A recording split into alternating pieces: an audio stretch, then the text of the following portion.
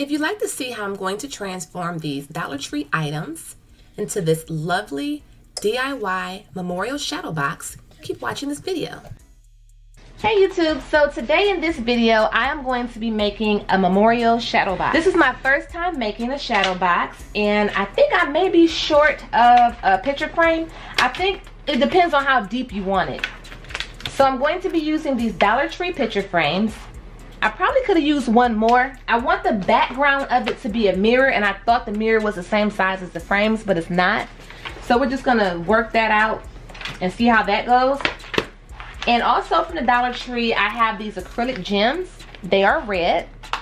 I'm making this for my aunt. And here's a picture that I merged together. I did a video making this. This is epoxy resin. And I just put some pearls in it just to give it a little bit of design to it. My plan is to make the box with this photo of them inside of it, and then at the bottom to have these red acrylic gems. My aunt's favorite color is red, so that's why I have this red theme going on. I don't really like E6000, but I don't want to use my liquid fusion glue for this project, but I will be using the E6000 for this.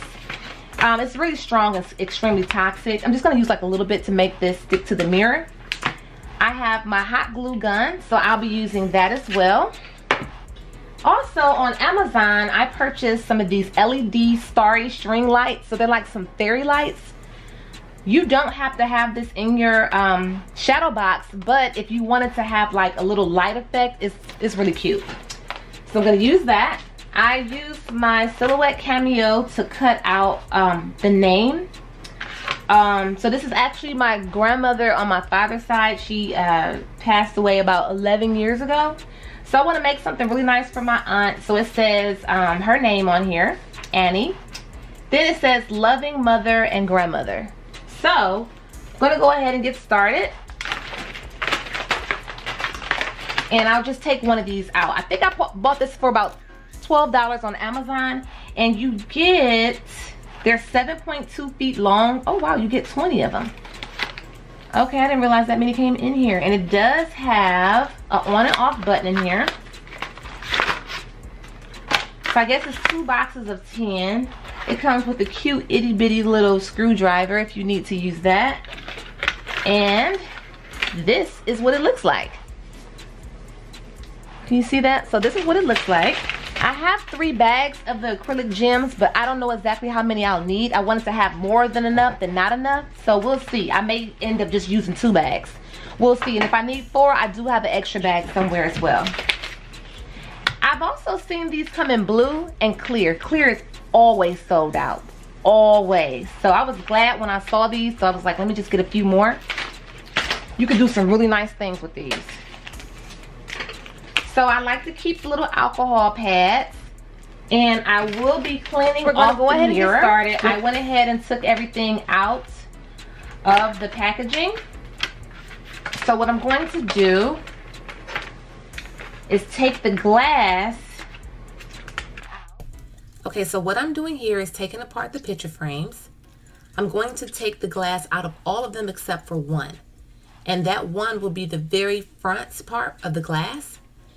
Right there I had these little tabs, and I couldn't find my little small pliers, so I just used what I had, which was a little fingernail clipper, to remove the tabs. You'll need to leave these little tabs on one, which will be the frame that you have in the back of your shadow box.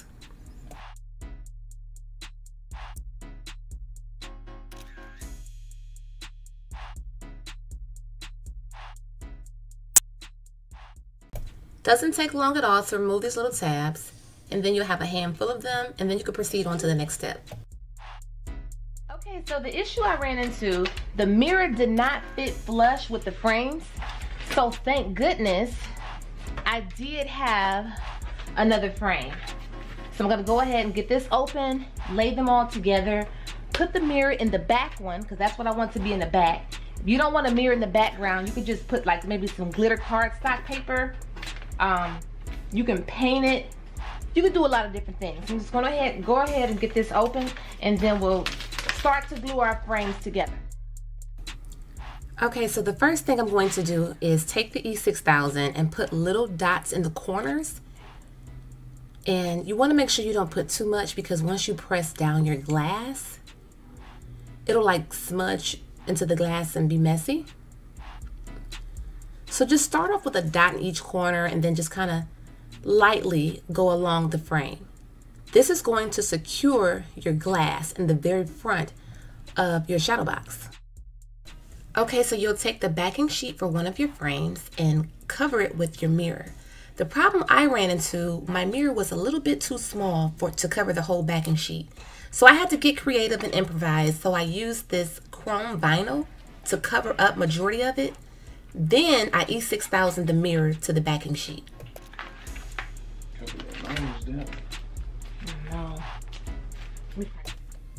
Okay, so I'm just cleaning off the mirror now because I had my hands all over it. And I'm taking my frames and gluing them together using E6000 and hot glue gun. Just to make sure that it dries a little quickly so I can keep moving. Because if you only use the hot glue gun, that's like a temporary hold. The E6000 is much more of a permanent hold.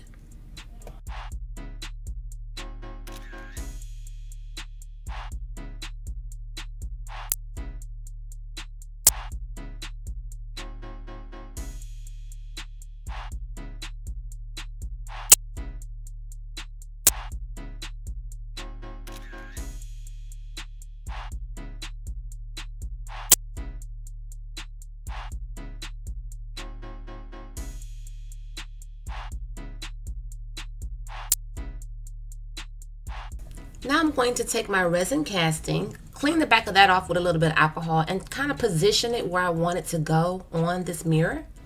Now that I've saw where I want it to go, I'm just going to add some E6000 and a tap of hot glue to position it in place.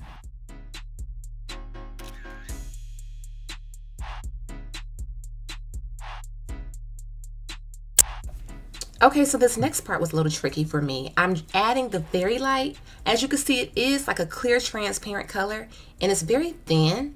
So I was trying to put little dots of hot glue to make it stay and kind of jumble it up at the bottom, because I figured the bottom part wouldn't show as much because I'm going to have the acrylic gems. Now, as you can see, I'm pouring in the acrylic gems. They're just so pretty.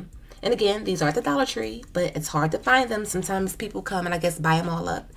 So if you see them, get a couple bags, at least 2 or 3, because I used 3 for this. So I figured once I have the acrylic gems in there, that the fairy light can kind of shine through at the bottom, and then just kind of have a little bit of the fairy light around. So I'm just closing this up just to make sure it closes with the little fairy light coming through. There's how it looks with the light on. Again, this is optional. You don't have to have the fairy light on here. I just thought it would be, it'd be very cute, and to have it lit up if it's dark. Okay, so I ran into a little road bump, a couple of them. I wasn't exactly sure how to get this fairy light on here. It just kind of, I figured I'll have the acrylic gems here and the light can just poke through it, so this won't be showing. And what was I gonna say? So far I have 2 bags of acrylic gems inside of the box. I'm gonna go ahead and flip this and put it in here and see what it looks like before I close it up, to decide if I want to add, and this is my first time doing this. The next time I'm sure it'll be a lot better. So you can decide if you want to do it the wide way or if you want to do it, and then you have to have this hanging on the outside, so of course you could change the batteries. You could either just kind of have it to the side, maybe on the back. I'm gonna cut the light on and see how it looks. I think if I put another bag of gems in here, that'd be too much. I don't want to overflow it and have it touching or covering the photo.